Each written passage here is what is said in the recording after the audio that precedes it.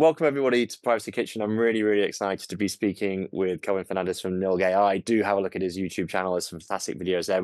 This is part one of a three-part series on understanding AI. So do join us for the others as well. We'll crack on with the first part. So Kelwin, do you want to introduce yourself and your business and your name from the business and the channel as well? Perfect, for sure. So I'm Kelwin Fernandes. I'm the co-founder and CEO of Nilg.ai.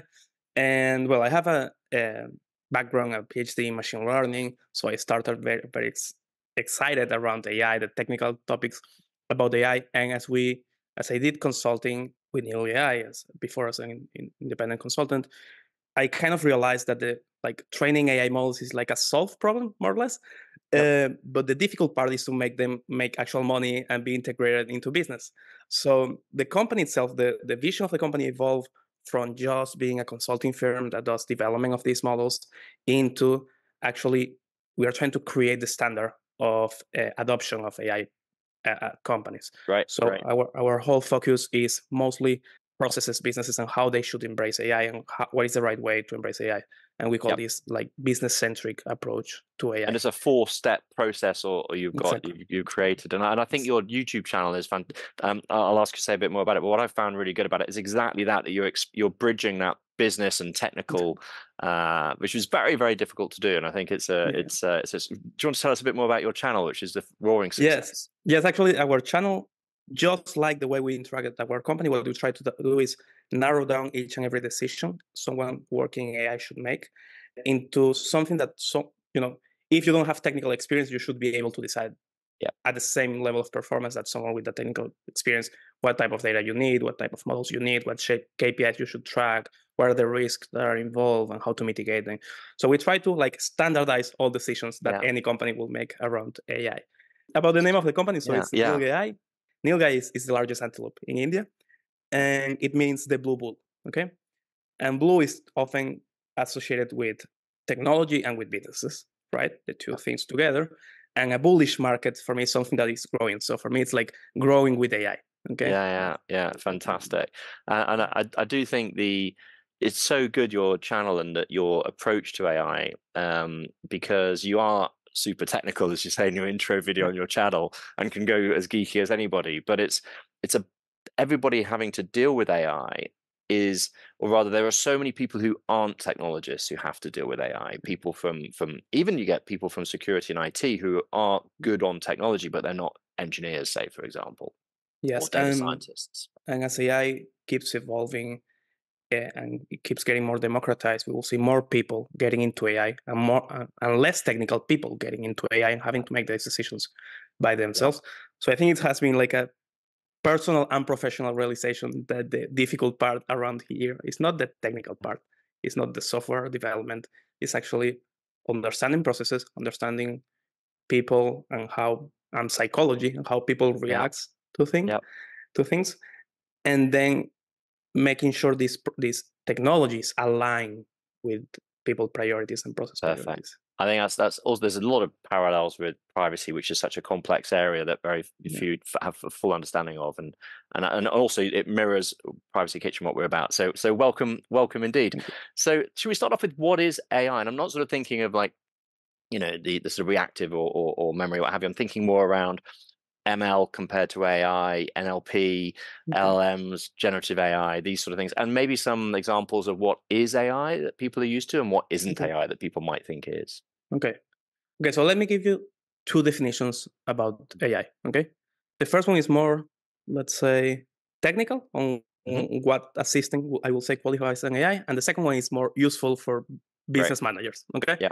So the more technical one is, for me, intelligence, and if you go to the Wikipedia definition, is something that senses, so understands what's going around, then processes that information into some sort of knowledge or abstraction, and then acts, okay? Yep.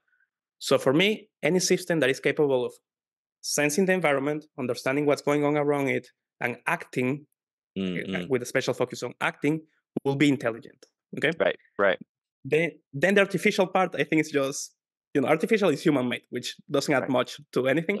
Yep. So what I like more is machine intelligence, because a machine is something that accelerates a process. Yeah. This is a process of becoming intelligent, okay? So of getting this acting Machine adaptable. intelligence is Exactly. a really good one. Yeah. Yeah. But of course, when I explained that, business managers end up saying like, okay, but what can I do with a system that can sense, abstract, and act? Yeah. So I found this new definition, which I read from the book Prediction Machines by Ajay Agrawal, much more actionable, which is, and it doesn't cover all AI Hmm. Hmm. on its entireness, but it's pretty useful, which is AI nowadays equals predictions. Okay, so Right. AI is just about predictions. Okay, Yep. and predictions are simply more data. So if you have this data, Yes. now you have a new piece of data. Okay, Yep. and as a manager, what can you do with new data? Then make better decisions. So the whole process of AI is predicting to improve decision making, making predictions to improve decision making, and that's it. As simple as that. And Fantastic. that could apply to healthcare with Yeah. diagnosing a patient. That could apply to your customer journey, knowing who is going to leave, knowing which products match which needs.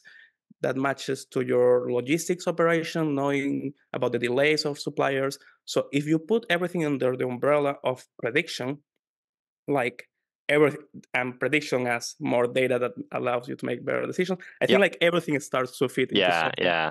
Yeah. I think that's a really good way to put it. There's such a I like the machine intelligence part as well. There's a lot of humanization of AI that a lot of people are uncomfortable with, and having it more as Yeah. a sort of understandable to us. I think machine intelligence is a really great one, and I love your definition about and also the legal definition in the EU AI Act, if it is the final version that we've got, is all around that inferring from so as you say, you're sensing, making a decision, and then acting on it, and it's all around inferring and being able to have an effect on virtual or real worlds. I think that's a really good way to look at it. So, what about the difference between machine learning, say, and AI, or machine learning and NLP, and LLMs and ML?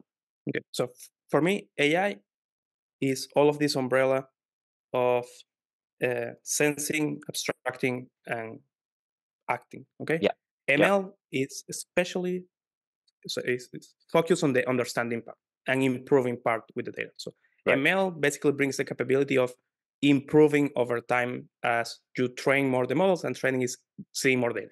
Okay. Yep, yep, Then, like if you ask me this question 20 years ago, all of these things like computer vision, NLP, recommender systems, it will be all segregated into different areas.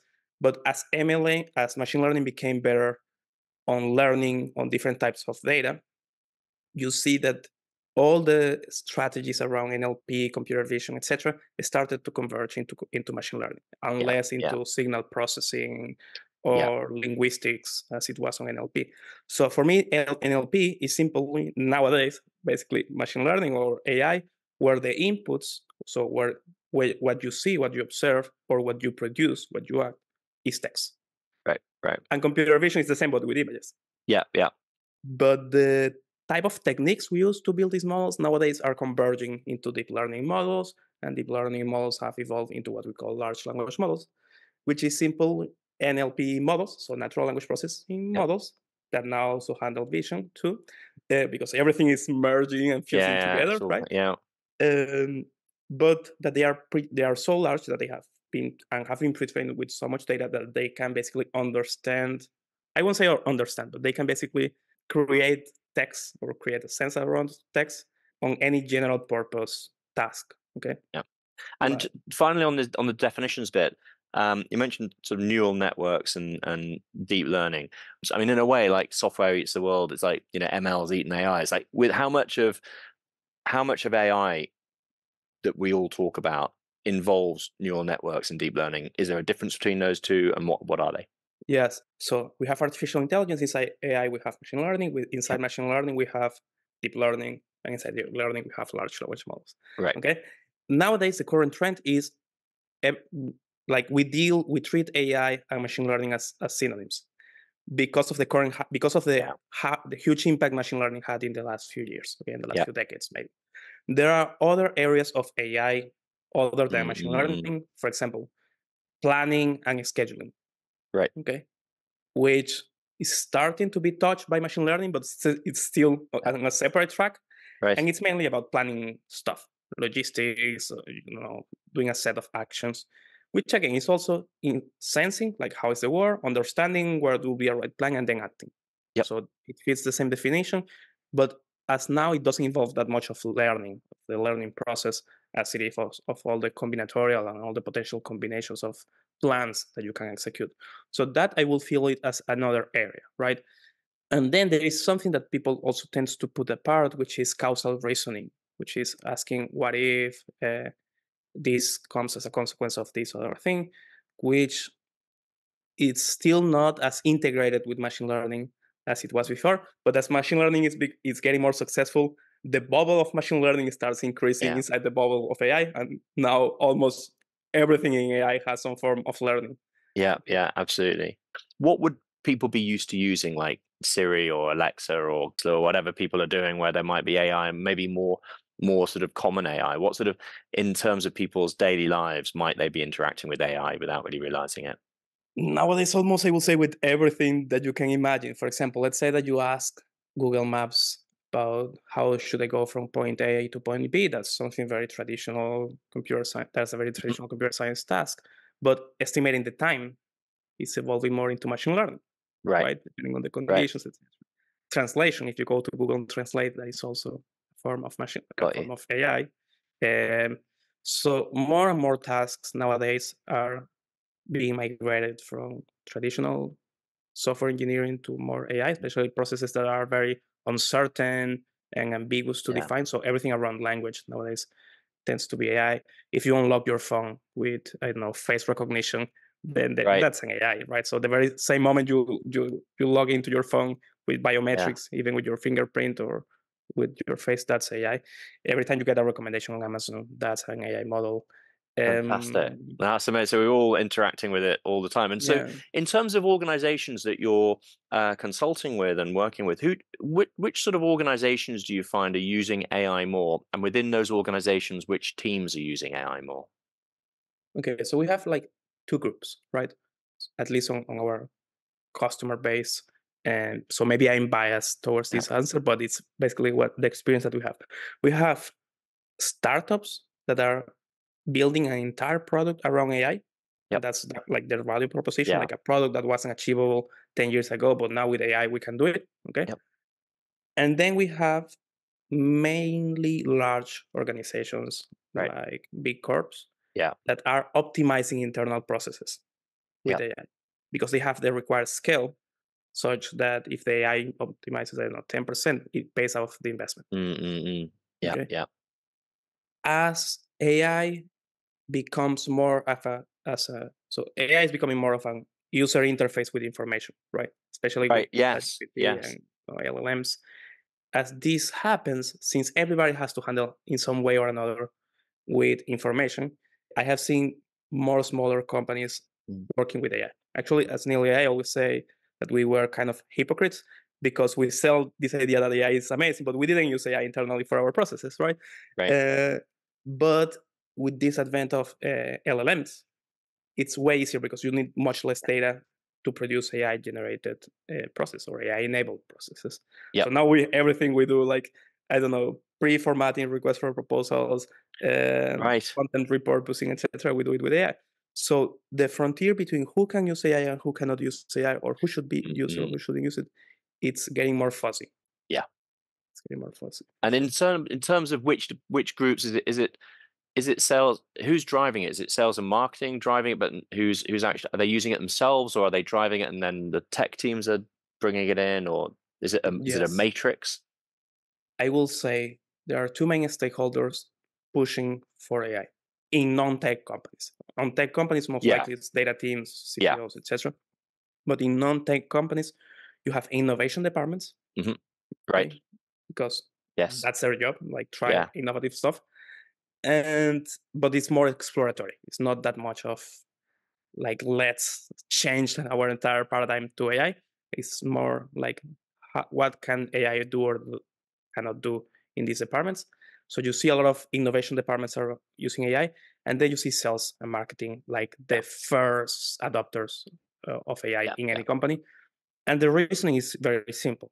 They have a lot of data. Okay, it's oftentimes personal data, but it's a lot of data. The most risky data, but it's where they have larger volumes, and mainly because of the strong adoptions they have of IT infrastructure like CRMs and these kind of tools. Now they have a lot of data. And the second reason is that because it's pretty easy to measure the return on investment, and you are managing money directly. It's sales, it's direct campaigns where in 1 month or 2 months you can assess what is the impact of AI. And they get the KPI on every campaign, on every point in their pipeline. It's so easy for them to iterate with this that it's the first department that tends to look after AI, and they have been trying everything like to stretch each dollar on their marketing, right? Like, I don't know, different type of digital marketing, like I don't know, different product offerings, etc. So at the point where they stretch every feature in the product, every cent on their cost, it's about how we make the whole system more efficient. Absolutely. And then AI comes to